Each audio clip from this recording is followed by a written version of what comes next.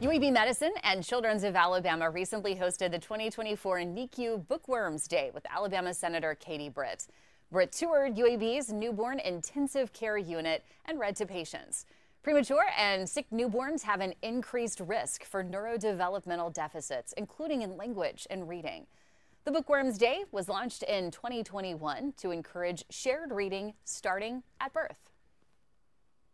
Think about starting something like this in your community, making sure that parents have the tools they need, that they're able to have the books, whether you volunteer to give them or you help them receive them so that they can create this space for their children and their homes.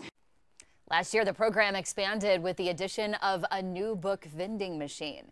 The machine encourages parents to earn tokens through parent-infant activities and education programs to be redeemed for new books.